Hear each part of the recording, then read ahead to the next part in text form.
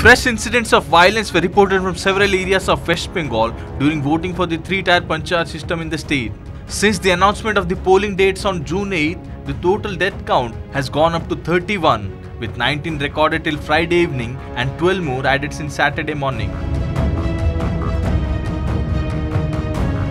The highest number of deaths has been reported from Murshidabad, which witnessed 4 deaths, followed by 2 each in Malda and East Burdwan district and 1 each from Nadia, South 24 Parganas, North Dinajpur and Kuch Behar districts.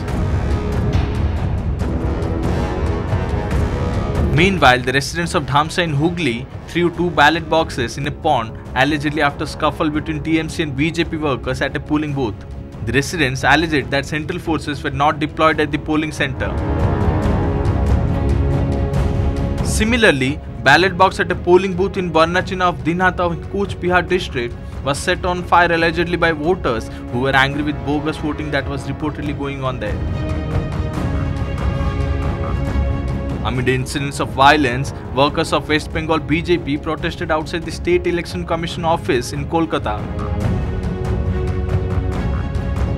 Congress leader and Council of Calcutta High Court has also written a letter to the Calcutta High Court Chief Justice requesting the latter to take suo motu cognizance of the Panchayat poll violence and thereby declaring the election null and void. जो हादसा आज हो गया है, now it is 3 PM, already more than 15 people died, brutally killed by the goons. More than 20,000 booths captured by the TMC hooligan in the presence of state police. CAPF is totally non-functioning due to non-cooperation of the district police. इसका बाद तो भाषण देने का जरूरत नहीं है. इसका बाद गवर्नर जी का भाषण देने का जरूरत नहीं है.